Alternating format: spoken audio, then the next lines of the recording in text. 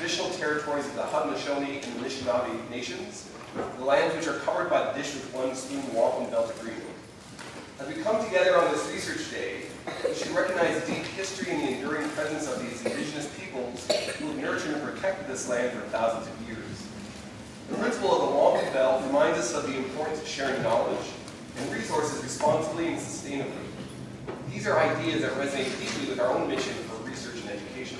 So, as we reflect today in our own scholarly practices and the conversations we have about our own research endeavors should be guided by values of respect, justice, and right action. This is a celebratory day, or at least that's the way I think of it, because here we are at Nerd Day. And the history of our Norman Education Research Day is one that we came up with recognition for a member of our community who has served and had a significant influence on this scope and shape of health professions education scholarship in Canada and globally. Dr. Geoff Norman.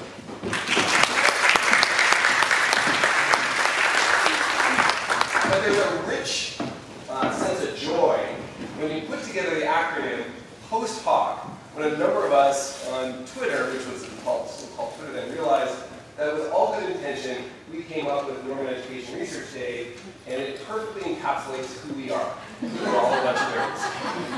So here you are amongst friends, an opportunity to share your own work, an opportunity hopefully to have some additional conversations, an opportunity to be sustained and renewed in your own commitment to education and education scholarship.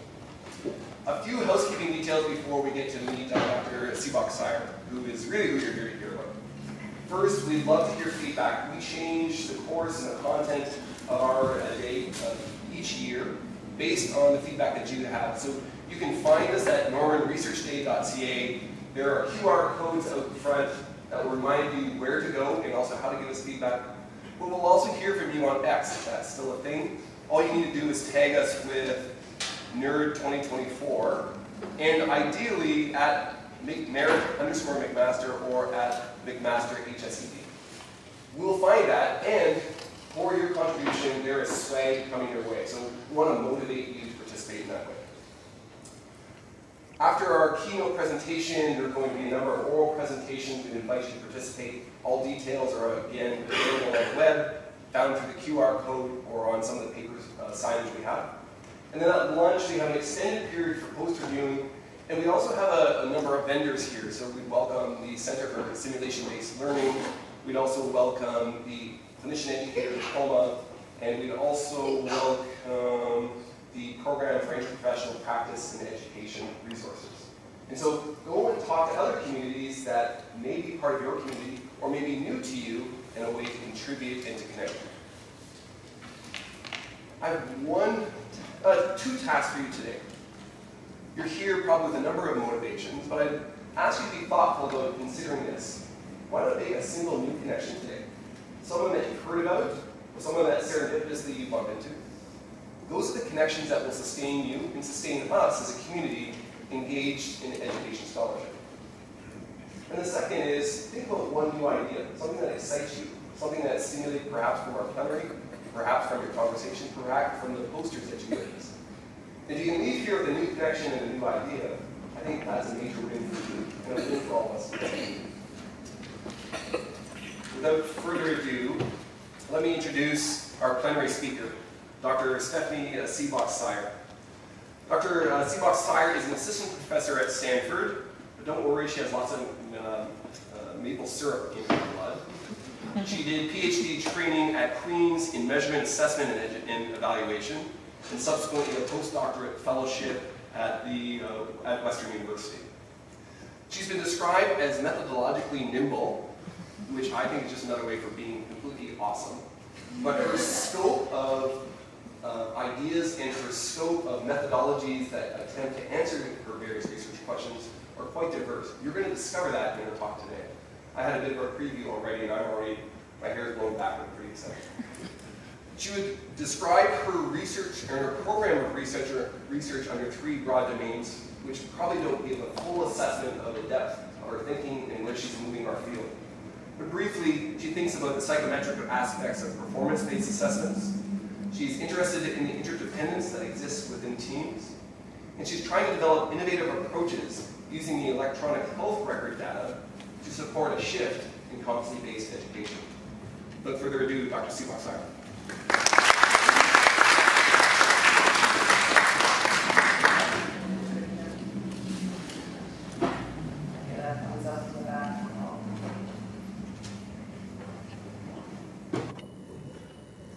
Alright, so thank you so much for having me today. I'm really, really excited to be here.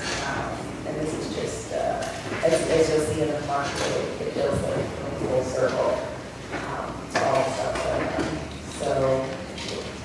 So today we're going to talk a little bit about the interdependent relationships that exist between myself and Merit, and as John kind of already mentioned, maple syrup in the blood. So we're going to talk a little bit about that. I would like to talk about interdependence within the context of healthcare teams. And then I want to share with you some opportunities that I think we have for better mentoring teams and better mentoring what happens in our healthcare systems. So there's a picture of me when I graduated. I did my PhD mentioning that I have beliefs in measurement statistics. And so I didn't actually know Geoff Norman called it as the guy who wrote this book. I went to my very first medical education conference in Schulich, and I ran into Geoff, and I was like, "Oh, you're presenting your future." He's like, "I'm not presenting, I'm here to support Canada." And I'm like, "Okay, great." Like any good medical educator, he was there to support his trainees, and I had a tradition. You talk to me or COVID or I own that. A lot of the textbooks that I have, whenever I get to meet someone, I'll say, "Hey, can you sign this textbook?" And so this was Geoff's message to me back in 2016.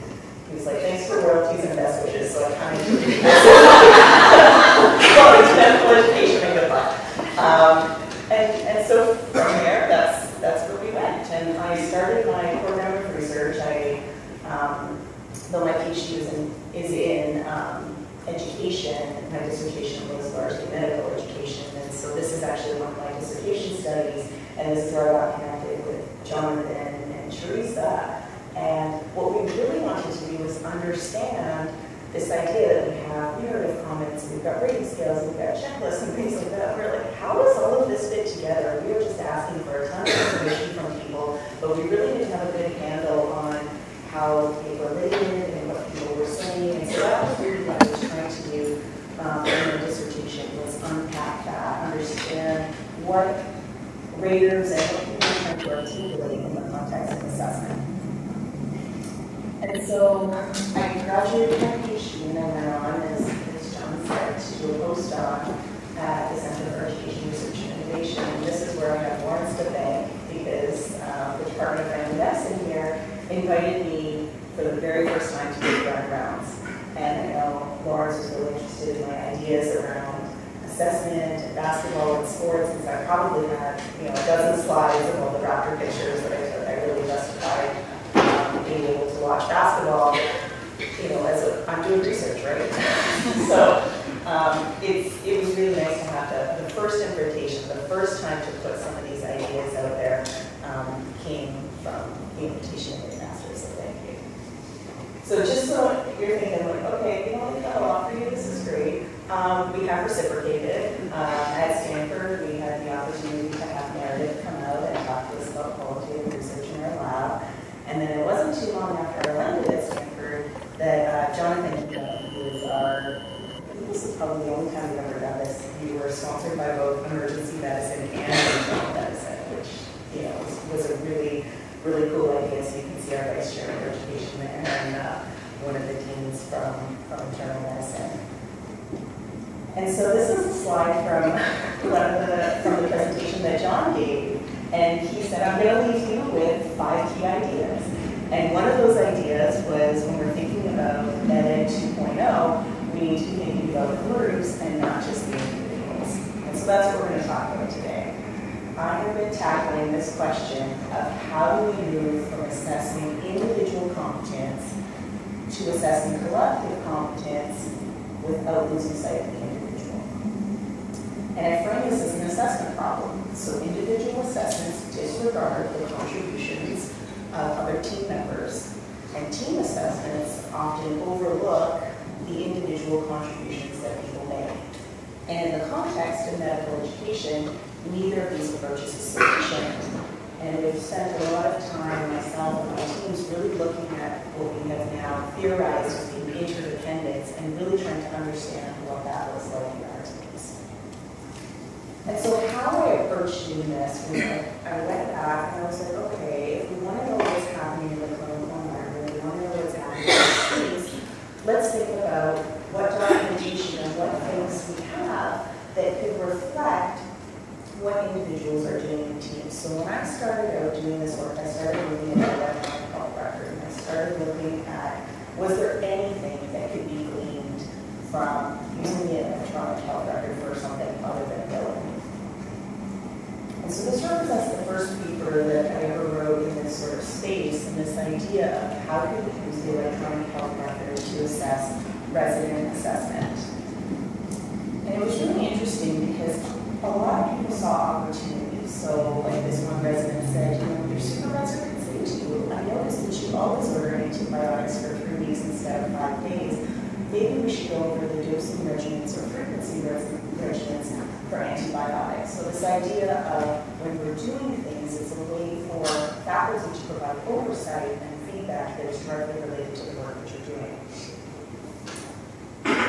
There were people that were also supportive of this, but a little bit hesitant, and they highlighted the things that the EHR just cannot capture. And so like this resident said, I can see the utility because it seems very objective. It just doesn't tell the full picture.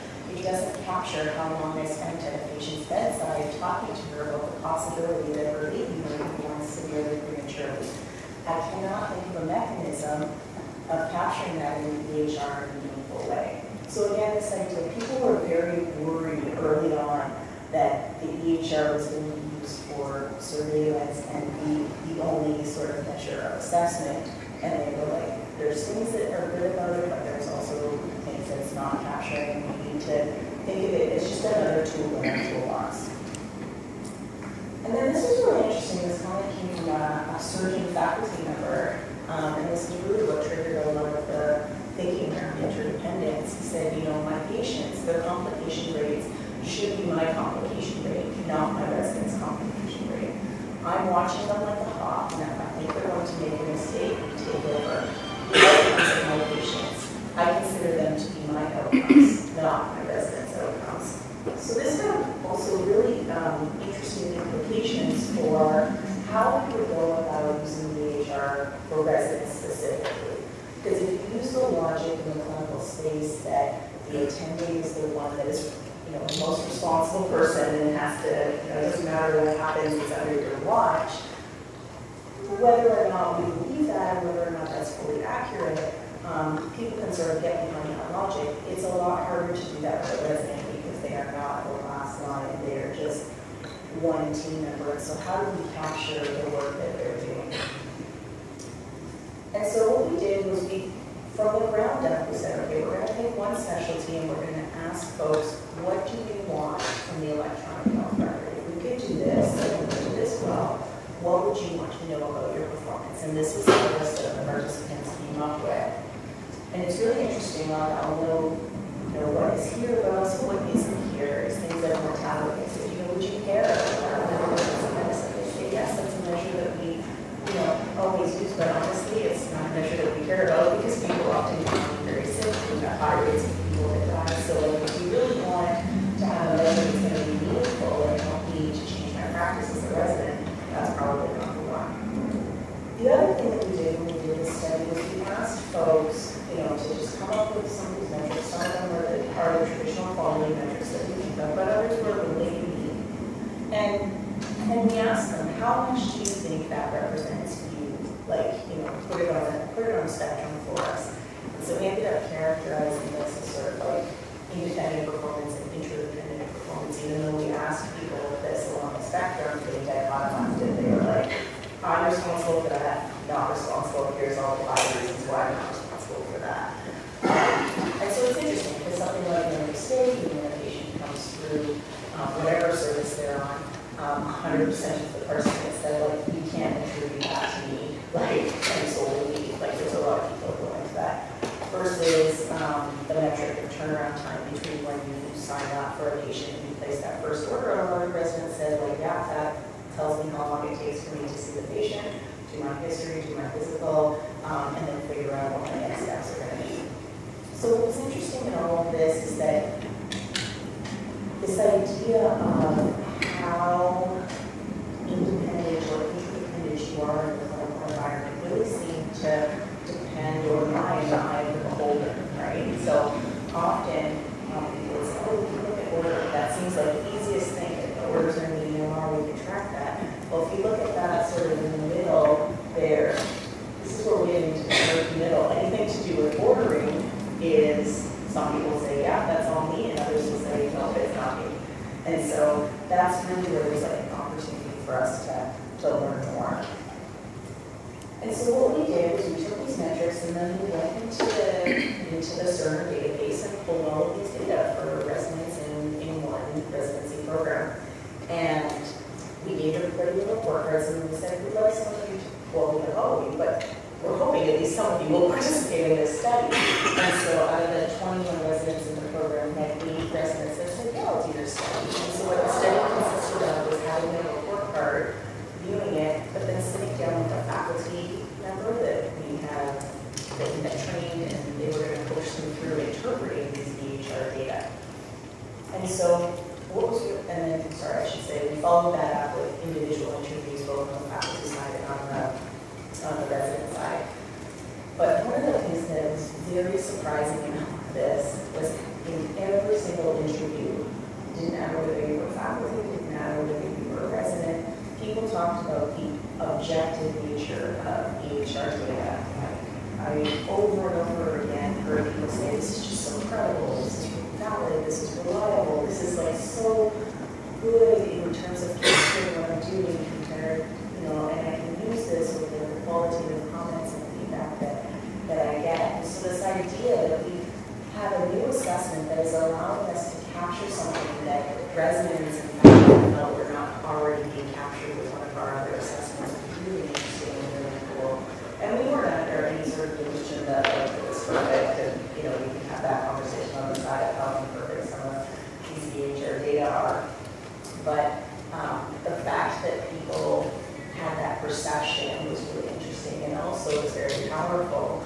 And so, a bit of a cautionary tale there in terms of not squandering this valuable resource. So I want to give you an example of one of these metrics. So one of them that we used was time to fluids. We had time to fluids, time to antibiotics, but this one was time to fluids. And within the report card, we labeled the metric as like, this is an interdependent metric. And then we explained what it was, and part of why this is a good metric is because we also have some clinical guidance that just says, when patients receive fluids within 60 minutes, outcomes tend to be better.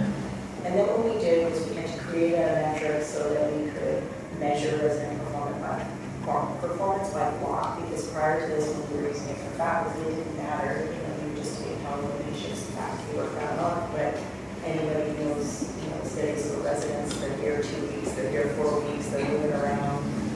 So we had to break down our block, and we took every patient that resident had that had sepsis, and then we looked at the proportion of them that received fluids. And then this is the interesting column here, where we said, look at how many times the fluids were started by another team member. So really highlighting for them the fact that they were not normal in providing the clinical care.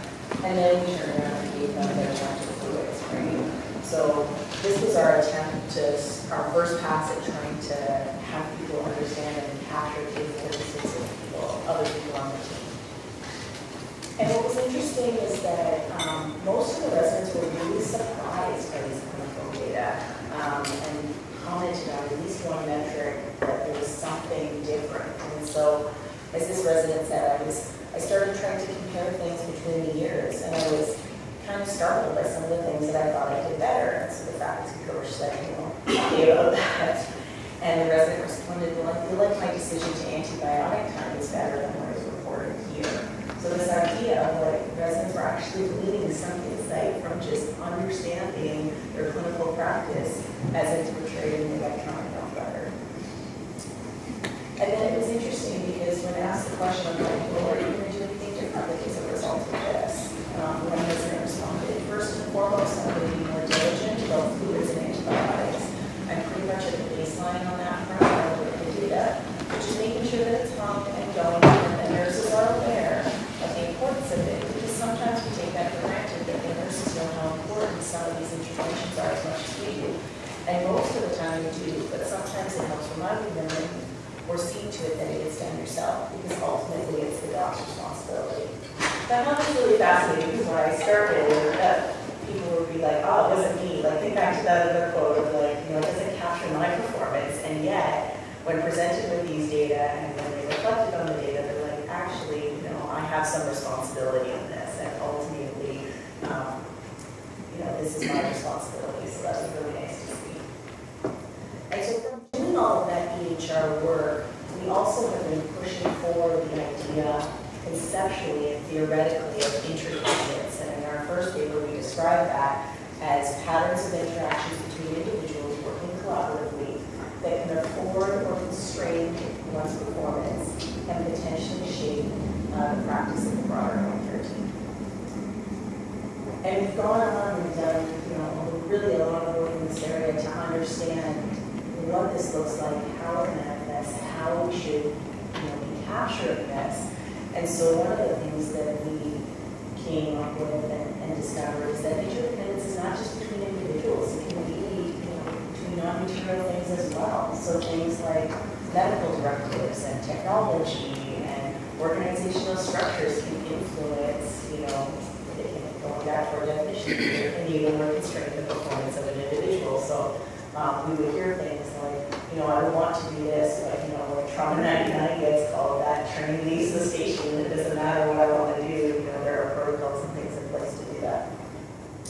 The other thing that we discovered is that often there is interdependence with patients, which is something that really, you know, we'll talk about patient-centered care, and we'll talk about, you know, shared decision-making and things like that, but less was being spoken about in terms of how the individual members of the team are interdependent with patients, and, you know, some really good examples of that are among children with chronic disease. I'm telling you, as a mom, you know, if your child is sick with something, nobody knows more about that than the parent, right? And they'll tell you who to see in each service and who to contact when things aren't going well. And so that's something that has really been underexplored in terms of our assessments for a while. And more recently, this is some work from two of my fellows at the University of Washington. We started to look at interdependence, not just how it exists and manifests within teams within a single specialty, but also what it looks like across teams. So, you know, being in emergency medicine, we were looking at sort of conflict and what happens when the emergency physician believes a patient should be admitted to medicine, and medicine believes that that patient should not come to medicine, and what happens there, and the actions and the decisions that people do that enable or constrain one from being able to have that patient move through the system in the way that they think is appropriate. And over time, we've really come to discover that this idea of interdependence is not so straightforward. In our early days, we talked about this as interdependence just, you know, sort of being a thing, a unidimensional or single construct. And so where we started to shift our thinking is in some of our more recent interviews where we would hear things like, yeah, the structure of our care delivery is that residents rarely have the final say on anything. Unlike elsewhere in the hospital, we have residents, we have senior residents that we call fellows, and then there's a consultant. So the residents rarely get to do anything on their own. And then within the same interview, they would say things like, I would say that our senior residents have, you know, in many circumstances, near complete autonomy. So this idea of they can do things by themselves, they can make all these decisions, but then not really. And we also talked about interdependence, at least early on, as being this linear trajectory. When you enter into residency, when you enter into training, you're more interdependent, mostly because of necessity, right? You don't know things, you're looking to others to sort of help you to learn. And then as you go through a residency, you become more independent, right? So here's a quote from one of our participants in our most recent round of interviews where they said, you know, someone early in their career would probably rely heavily on a more interdependent process and feel more comfortable having inputs from various people versus I think somebody a bit further on in their career who might be more clinically experienced and more confident in their skills, may be more apt to rely less on interdependence. And then the pause, but not necessarily, right? That could also make them more likely to seek the input of an individual who has a bit more experience in that area.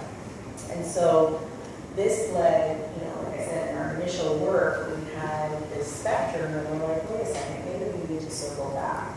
And so that's what we've done in our most recent work, is we've come to recognize that interdependence is probably not this unidimensional construct. It's not this thing, but rather there's different facets of it. And we talked about there being now two types of interdependence. So there's this supportive interdependence, which is an interaction between team members that's triggered by one member's insufficient expertise to perform within their scope of practice. So as you can imagine, a lot of the examples were a trainee who didn't know something and needed an attending or someone to help them. But it wasn't always just trainee examples. You know, we heard things about faculty skill decay and other situations where individuals felt that they needed to come in and provide some support.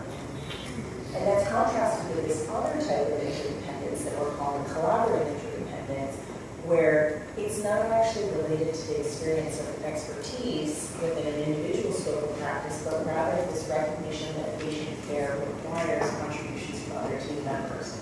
So a classic example that I'll use from the PD is a trauma situation. Often we'll say, well, we need to see the resident, you know, do the ordering, we need to see the resident doing this, doing that, doing this. We actually don't, right? We need to know, because in those moments we need to be efficient, time is of the essence. You know, being able to say to the pharmacist, what meds do we need here? Okay, good, go. Being able to say to the nurse, put that in. Being able to say to the tech, are you ready to, you know, to switch? And things like that is actually what the job is. It's actually the thing that we should be measuring, not whether they knew what medications to order, because with enough time and under different conditions, you know, we would want to know that, and presumably we would already know that, but under certain conditions in which care is provided, this is actually a necessity. So I want to talk to you a little bit about some of our current work that we're doing and work that's in process. So I'm going to talk a little bit more conceptually, and I'm happy to off-camera give you a little bit more of the details if you're interested. But for the second phase of study, what we ended up doing was we created these videos to specifically depict this supportive and collaborative interdependence that we had discovered. And what we did was we filmed these things presenting all of these little clips, all of the things that residents do, all of the things that attendants do, all of the things that allied health professionals do. But it's often not captured when you look at like an OSCE video or some other assessment where we're saying, okay, here's the part. So, you know, the conversations with a nurse where, you know, you've got your information, but the patient has told the nurse something that potentially might change the patient. The back and forth between the residents who are like updating the attending, all the consult calls, like we represented those in these scenarios and we depicted those. And we asked individuals to complete the survey, and we said for each clip we asked them to describe, you know, did you see interdependence first off? And then if you saw it, what kind of interdependence did you see? Was it supportive? Was it collaborative? Or did you see both? Because we were definitely scenarios where we were doing both. And then we asked them for each video that they saw to give an EPA rating, and at the end of seeing all three videos, we asked them to give a milestone rating. And so this is really interesting. We did this in two specialties. We did this in emergency medicine and in pediatrics. We wanted to capture the inpatient and the outpatient experiences. And so when the answer, like when we had depicted supportive interdependence, 96.8% of the ratings said that there was some form of interdependence there. Many folks said supportive interdependence. They were saying supportive, or people would say both. So if you're using kind of a partial credit model, you either got it right or you were sort of like half right. In pediatrics, though, we have a bit of a different story, right? The case depicted was supporting interdependence, and 94.4% of the time, they were able to identify some form of interdependence, but it wasn't always supportive. We got along with that collaborative. So this gave us some insights into understanding how individuals within the team setting and that inpatient setting, where you're doing more rounding, you're doing more collaborative work together, compared to the sort of EP setting where you can sometimes do the divide and conquer. And we did the same thing for collaborative interdependence, and people were less able to identify interdependence compared to supportive, but when they did, they were typically bang on. So it wasn't collaborative when they saw supportive, it was collaborative when they tended to see collaborative. And that held true for both emergency medicine and pediatrics. So the other thing that we wondered in all of this was, can participants describe interdependence, right? Because we thought, are they just, in these instances when they're not getting it correct, do they even know what they're looking for? And so we looked at the comments that went along with the answers. So if someone said supportive, their justification for why they said supportive was correct. So they knew what they were looking at. So we wanted to understand, is this you can't understand this, or you're not seeing this, or are you seeing it but you're interpreting it differently? And so for supportive, we get comments like, well, there was an inability or lack of expertise in designing this complex discharge plan.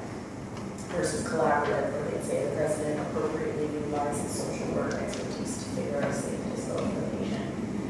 And so we followed some of this up as well, because I've always my whole life been interested in variants.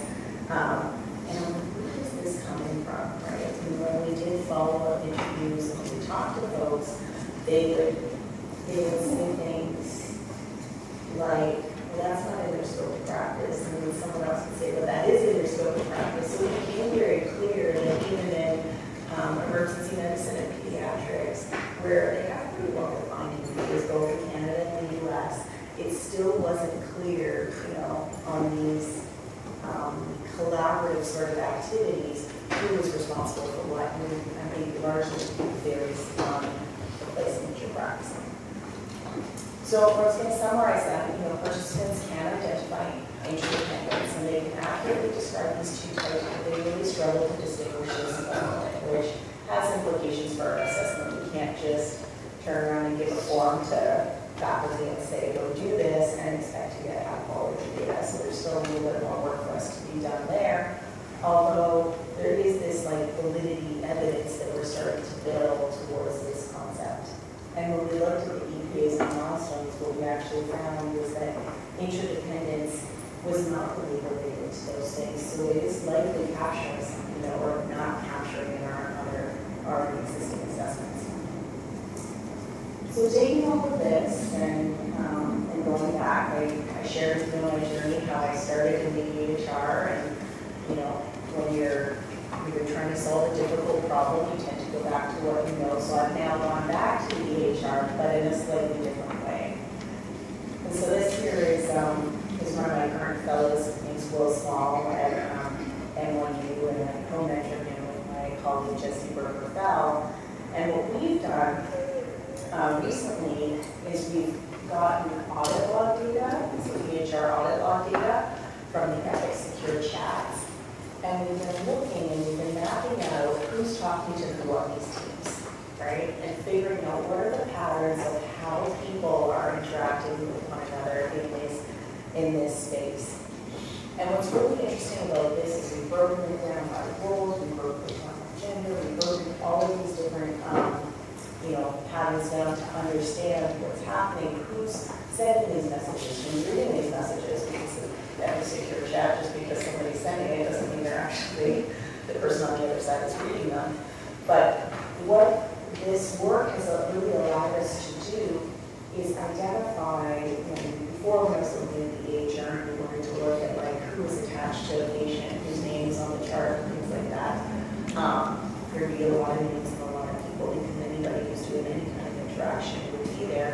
But what we've been able to do with these types of secure chats is isolate what we're calling the primary team, the 2 or 3 people that are really taking care of this patient.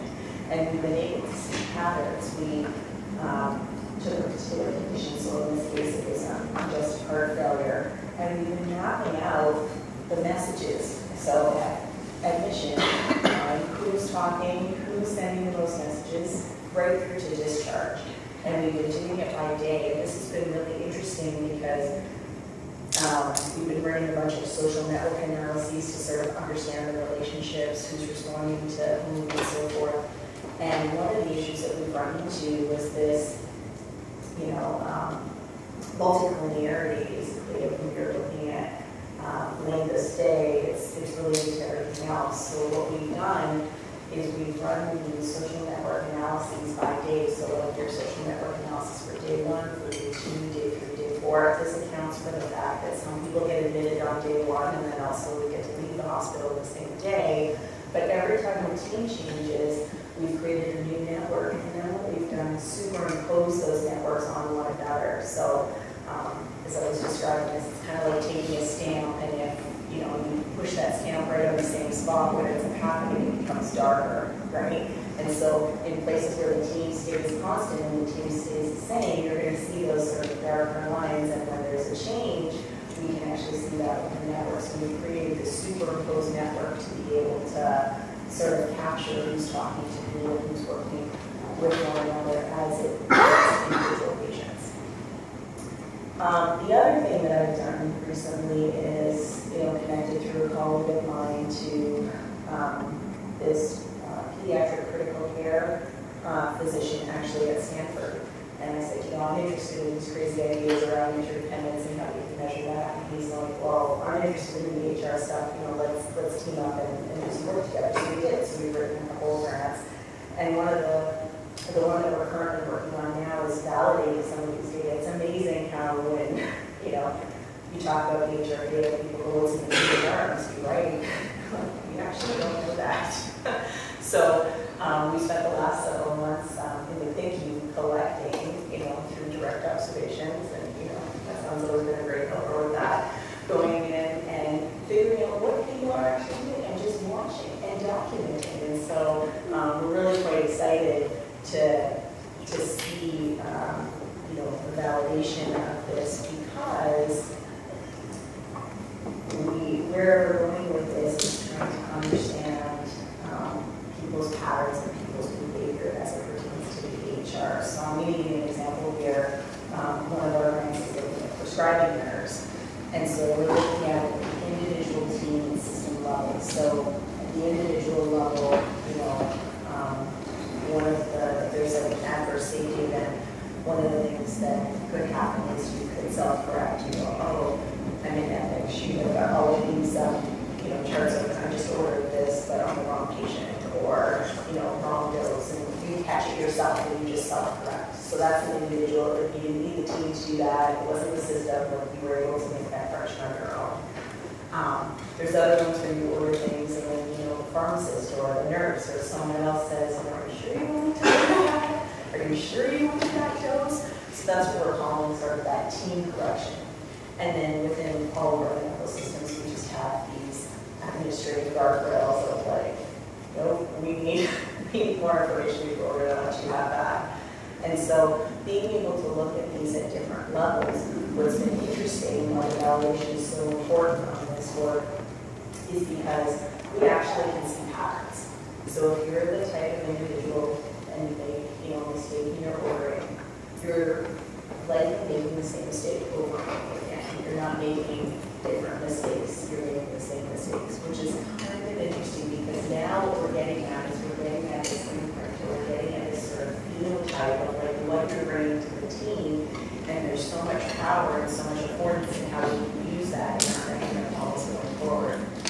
And taking this back to education, what I think is super fascinating about this is actually being able to map out throughout the course of one's residency all the different imprints that would come from all the different faculty members that a resident works with. And we know that the patterns in the sand will be different for each resident in the program. So really getting at this idea of this precision education and understanding what the affordance is of having worked with this person over this person. And so, I mentioned before, when I came, I probably had 12, 13, 14 slides about basketball, and I was really trying to keep it to a minimum, but I just can't help myself. We're a basketball family, and so I was last year at Madison Square Garden, and really surprised to see they have a new advanced statistic. And like I said, we can talk about what goes into that advanced statistic later, but it's called a player impact estimate. And what it does is it's a measure to gauge an individual's contributions basically to all the different plays that happen throughout a game and every play that they're a part of, right? And so I really take into the idea, really, this is where we're going in the future. We don't need player impact estimates, but I really think we could have these provider impact estimates, and that would be, a measure of a provider's overall contributions to the team. So every patient that they touch, we can take some of that information and then sort of estimate what their overall contribution would be to the team. And the beauty of this too is that it can be used to assess any member of a healthcare team and capture these aspects of really great teams. Because every individual has these unique set of skills and perspectives that they bring to the team. And the strength of these teams lie in providers' individual contributions as well as their cooperation and synergy. And so I love this quote, especially when I live in Toronto, but even now that I don't live in Toronto. This is from Donna in Suits, where there's an episode where they're trying to figure out who they should get rid of, they need to do some layoffs, and this person was told to figure out who to lay off, and she goes, I have an algorithm, and I'm just going to let the algorithm decide who's most valuable and who's least valuable. And what ended up happening was there was an individual that everybody instinctively and intuitively knew was valuable, but never came out top on the metrics. And so she said, the thing that you have yet to realize is that there are players who never put up great stats, but we keep them around because they make the people around them better. And right now, we are not capturing that in healthcare. We are not capturing the people that make others around them better. And so that's where I think this research is kind of cool and interesting, because we can actually start to get towards that moving forward. So with that, I'm going to leave you. Thank you so much for having me, and I am happy to take any questions.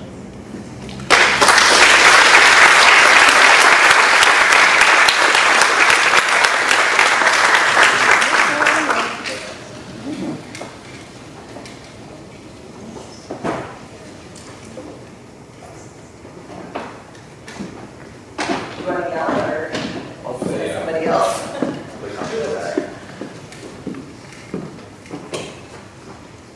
Do you think you can project, or do you want to? Yeah. I think it's really interesting metrics of what you mentioned. I was wondering if you had more info about the psychometric aspects of it that you kind of touched on really briefly at the beginning. I do, yeah. No, it's we can talk about that specifically, like what we're going to these models, but basically what I'm envisioning is we need to pick out what are the important aspects of this. So if you actually look at player impact estimate, it's like how many plays was this person involved in, passing and stealing and things like that, and then weighting it according to how many minutes they were involved in that play and things like that. So I'm at that point right now where it's like figuring out what are the pieces that need to go together for us to get to this, provider impact estimate where we can say, these are the things we care about. Because what I worry about right now is people going and using this as an assessment. I mean, we've done this longer than I have. We see working, we'll measure that because it's easy. We'll measure that because it's a proxy. I think we need to still be able to drill down and figure out where those pieces so that we can build those algorithms that can give us the same measure. Does that kind of answer your question, or do you want to go more detail? I was just wondering, from the patient perspective, do you think you'll be taking some of that input as well as part of something? Like basically their quality measure, or yeah, I think definitely there would be a space for that. I can't imagine in patient-centered care us not considering what the patient thought, the teams that take care of the individuals that care for them.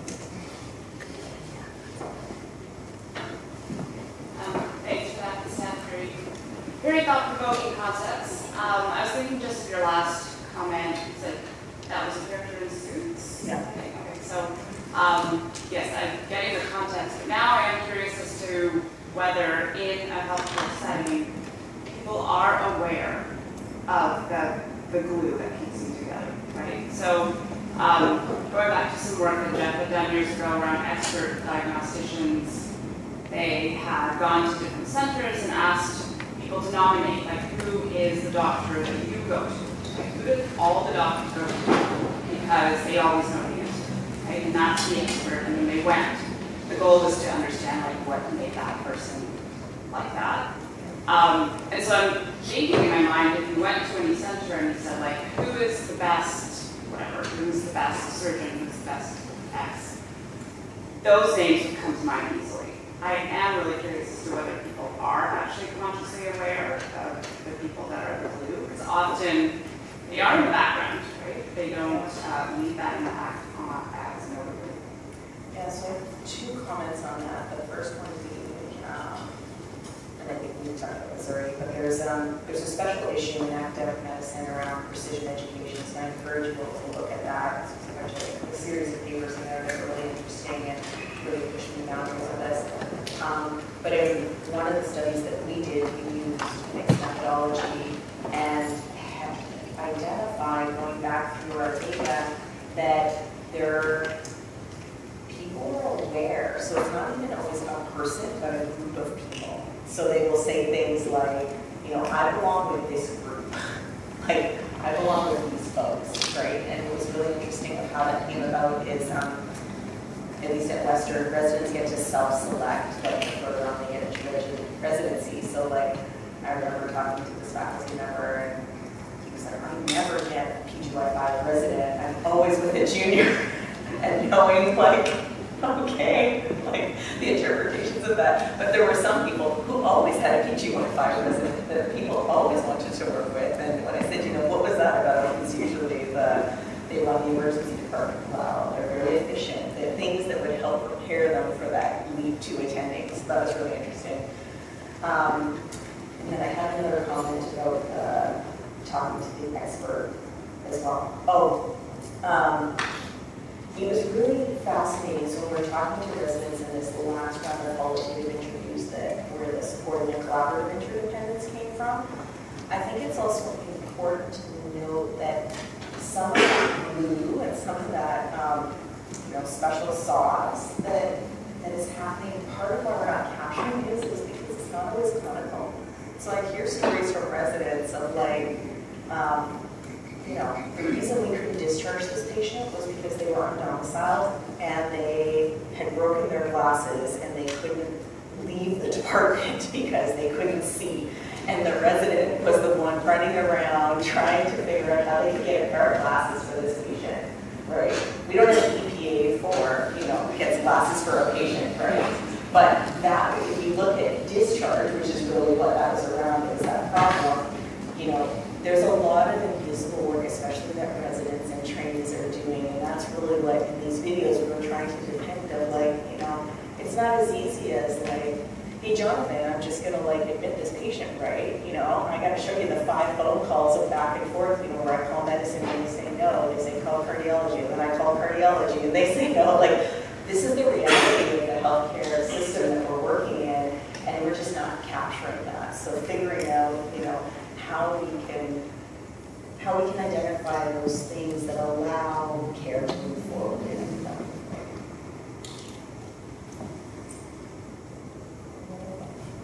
With some trepidation, I have to admit. Because you don't pick easy topics, do you? Well, so I say, it's easy, and what you're doing here, right? It would have been done already. So this is taking it head on. That was the precursor. It's important what you're doing because it's essentially identifying the domains, the loci, where these activities take place. But I think it's important to remember that there's, I think to pick up when we first discussed it, it's important to remember that there could be a total mismatch between the quantity of something and the quality of something. As yet, we haven't even begun to identify what is a good supportive relationship versus what a bad supportive relationship is.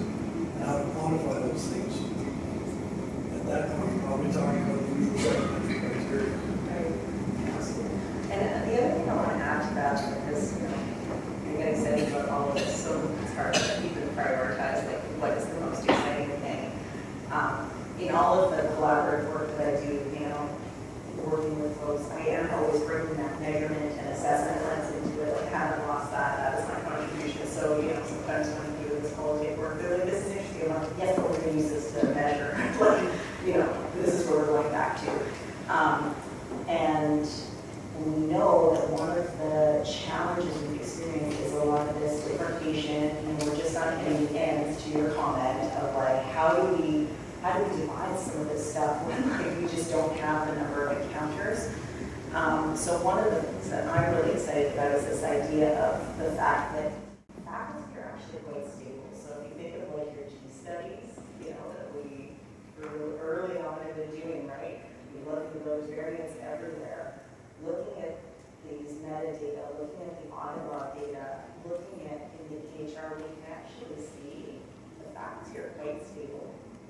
And so we can use that from a measurement perspective to our advantage because we can now hold that as a constant. And in terms of your description of like how do we know whether it's better or worse, just going back to like, was this resident, you know, adding or, you know, subtracting in terms of your length of stay based on what we know you likely would have done if nobody else was there. So very cool. I don't want to go negative, but I do. I'm curious about whether in your qual data you saw anybody talking about people who have negative impact on the team. So like prevent independence, like the people you can't go to or that make you feel nervous all the time. And like what that looks like for independence and what that looks like for. So you said negative, and I was expecting like real negative. I did like talk before and someone was like, I hate this, the fact that you think you can reduce people is like this. And I was like, okay, so, you know, so, no. But, so, yes, and again, going back to that supplement, in that paper, we saw that in this idea of imprinting, and we talk about this really less in education. We always talk about, look at, you know, they come and they spend 5 years with us, so look at all of the good things that they learned how to do. What we don't talk about is all the bad things they learned how to do too. And residents and faculty were both really vocal about that being a really underexplored and under discussed part of residency. So these like maladaptive things. And residents would talk about, you know, I'm doing this because I'm working with Geoff. He says I have to do it this way, but I know when I'm in practice, I'm not going to do that because that's wrong. And so it's really fascinating to sort of see, and that's why this imprinting, it's not just good imprinting, like there's some of this, you know, negative imprinting, and if we can figure, if we can identify what that is, we then can correct that and use that as a strength in our coaching and our education going forward. So yes, it's there. I just have a follow-up question about that. That's interesting. So it's just a CMAJ article about physician incivility and how it's like a learned behavior. So it's interesting to me that you're talking about this, and I wonder about like next step intervention. So if you're seeing that, you know, there's a certain physician who's incivil and residents who work with them also that has negative impacts on their interdependence, do you foresee like an intervention that you can provide that improve interdependence? Yeah, I mean, I'll be honest, I don't know what intervention would be per se, but I feel like being able to show that it's there, like, you know, when I work is like, let me prove to you that this is the thing, right? And I think what is also really interesting in that, and what I would love to know is how long does it last? So if you look at the concept of imprinting that really came out of biology and doctor, like how long do you follow your mom? You know, because there's also a critical point in there. So one of the questions that I have is there a critical point in residency where, you know, even if you see those bad behaviors, you'll identify them as a bad behavior that is not emulate or emulate them in your own practice? Or are there times for a residency where like you're in that critical period and you will pick that up? Because one of the things like Dash's work and some of the work that's done by Jessica Burger-Fell shows that these things actually carry with you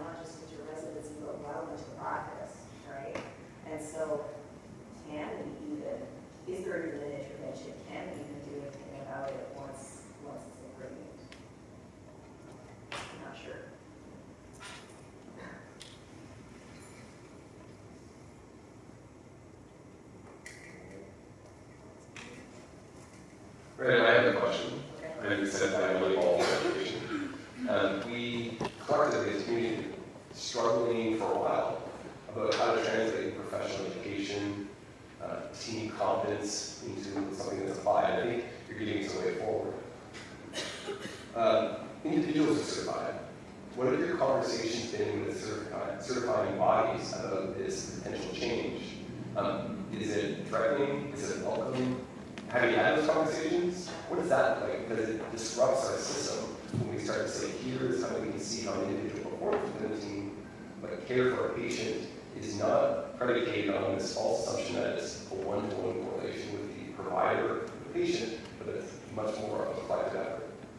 Well, it's interesting because we have all this data out there, program directors saying, this is the percentage of patient, or this is the percentage of residents that are allowed to take care of my family. This is the percentage of, residents that, I would trust to take care of me. All of those sort of stats. And I think, you have some of this where, like, this individual will be fine if they're at a place like Stanford where you've got a ton of resources and everything like that. This person is going to, crash and burn in the community, right? Because they just don't even know. So in terms, like, I've got my pie in the sky dream, but yes, I've been talking to them, and I don't know, maybe hope this doesn't come across as like too sadistic, but I'm actually kind of excited because for the first time in a while, like, the regulators are scared. Like, this is a real thing. They have no idea or ways forward. They've been used to just doing assessment the way that it's always been done, and it's just not sufficient. It's not sufficient. We have to be more comprehensive to change it yet. And so, being able to provide them with something, like, I don't think we're ever going to move to like team certification. More actually, what I advocate that we should, because my last point of like, there's individual contributions, but then there's also the team and the system and things like that. But having a way that we can sort of account for, this is what we observe, this is what we know you can do as an individual under these conditions, and be able to provide people a way forward so that they can capture, this is what this person looks like within a team, right? So if you think back to like baseball and things like that, we know bringing somebody in, everybody can't be LeBron on the court, this is not how sports works, right? You need to have some of those other people, and wouldn't it be great from a hiring standpoint, our department chair, think of, our chief of staff, to be able to be like, we need this right now. We need somebody who has these skills and can work in this sort of environment. And that's where I think, going forward, it's really exciting because I think you can at least do that. Well, please join me in thanking Dr. Sebok-Syer.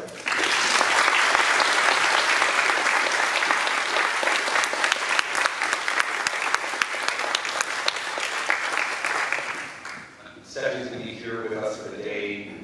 Please don't accost her, but please come up and talk to her.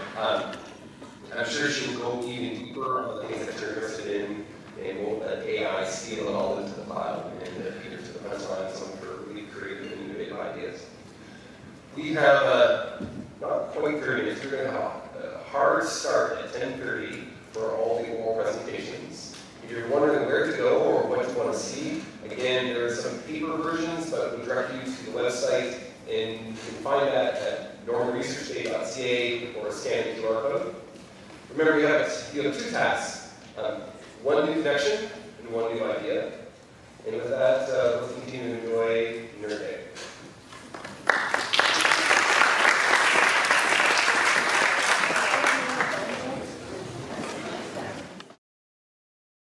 MERIT along with Education Services Administration. The Education Scholarship Fund is designed to promote, support scholarship, whether research or innovation in the health profession space. Here at the Faculty of Health Sciences, of course. And previous projects, including the ones that you just saw today, have focused on things like virtual strategies for teaching communication skills, the geographic disposition of family physicians into rural and remote communities, and how trainees use entrustable professional activities for learning, just to name a few. And going into the next year, we're going to have a few more, and we're very grateful to be able to announce the winners of this year's award right here. I understand that they are in the audience, so as I call you out, I'll just maybe stand up or give a wave to folks so people can give you a round of applause if that's okay. The first of our 2024 recipients is Danielle Brewer-Deleuze.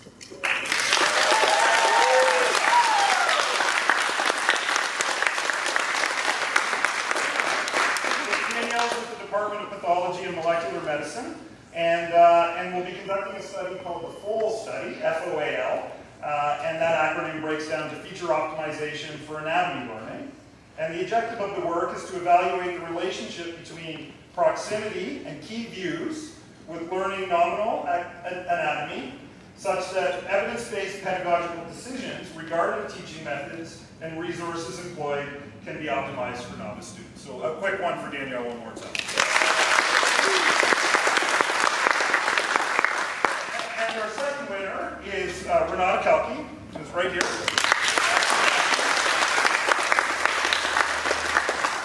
And Renata is with the Department of Medicine and is a scientist in MERIT. And the title of her work is When the White Coat Only Comes in One Size, an intersectional qualitative study of anti-fat bias in medical education.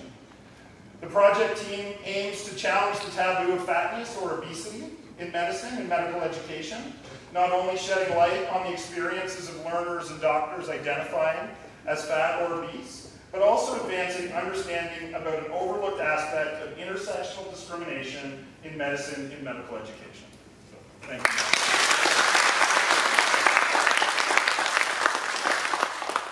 If you had the opportunity to attend the session in 2036 this morning, that was the MERIT Fellows, the Faculty Fellows. We're also going to announce the Faculty Fellows for the coming year at this time. The MERIT Faculty Fellowship is sort of an intensive, comprehensive mentorship and supervision process in health professions education offered at MERIT. The fellows come in and they develop a year-long tailored experience with us in conducting high-quality education research.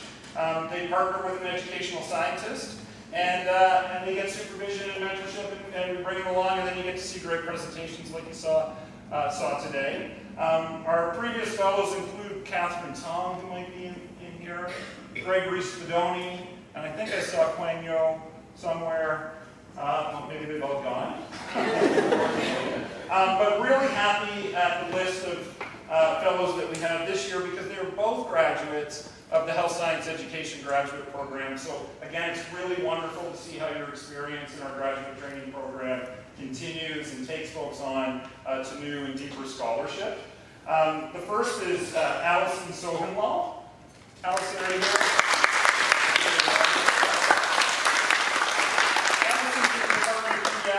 And the Masters of Science in Child Life and Pediatric Psychosocial Care. We look forward to working with you. Right on. And we also, Desi Reddy. Is Desi in the room? No, let's give him a round of applause. Supervising Desi in HSED and his scholarly paperwork, and he's with the Department of Anesthesia, so we look forward to welcoming them in the coming year in MERIT, which is awesome. And we have one more bit of business. A key award that we like to give out every year is the Health Professions Educator of the Year Award. It's not of the year, it's a career award. The award is designed to encourage and reward the continued excellence of health professions education and scholarship within the McMaster University community. The nominees are always senior established faculty who are leaders in their educational departments, that have a body of work that supports the nomination. You know, and it can include teaching, mentorship, scholarship, innovation, and leadership in this space. And this year's winner received a very compelling nomination signed by over 30 trainees who endorsed this application. It was really quite wonderful to see. So I'm going to invite her up here in a second, but I'm going to talk while I do it. So our winner this year is Dr. Suzanne Archie. And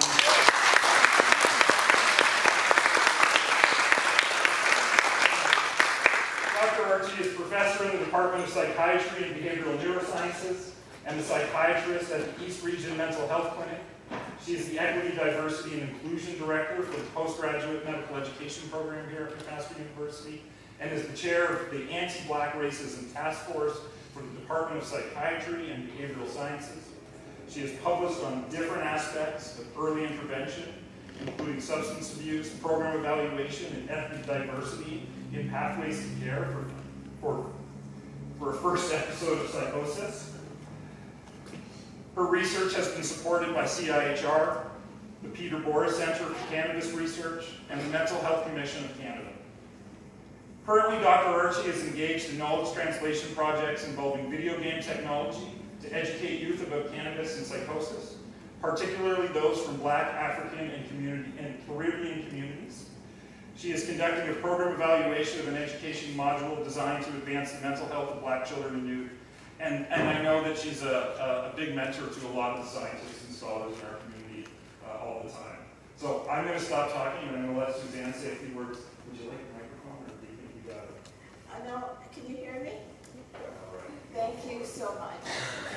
I would really like to thank Jonathan Trevino and the MERIT Selection Committee for thinking of me and for selecting me. It's quite a prestigious honor. I'm very humbled and I'm very honored to receive this award. There has been tremendous interest in supporting equity research and education here at McMaster, and I feel that I've been very privileged as I did my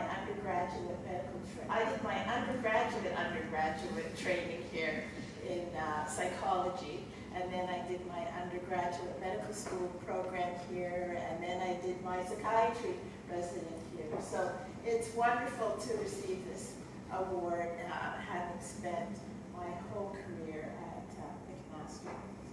And I would like to thank Angeli Menezes, who is the director of the McMaster Racialized Mentorship Program, for her support nomination, as well as the community of practice that's associated with the McMaster Racialized Program. Albina Veltman, who's the associate chair of EDI and IR in the department, and also Nick Cates, who was the former chair of our department.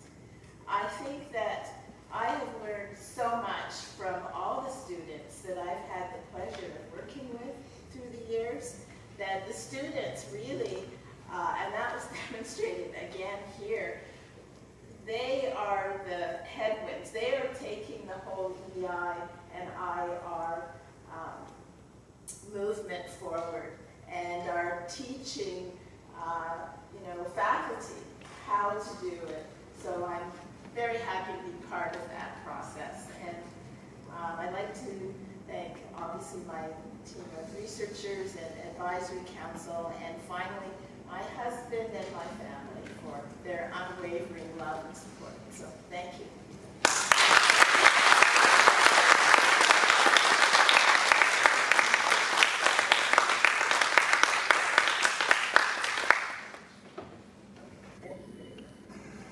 So we're gonna close up a few bits of housekeeping. We're gonna save the turtles if we can, so please recycle your name tags. They'll collect them outside, and we're not quite done with thank yous yet. A tremendous amount of work goes into putting on a day like today.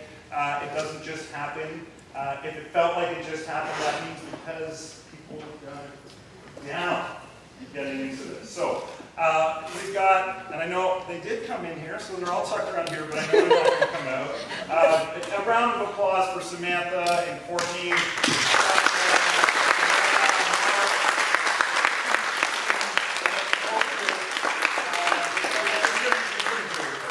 Really, of course. Thanks so much. Enjoy your evening, folks, and we'll see you next year for Norman Education Research Day 25.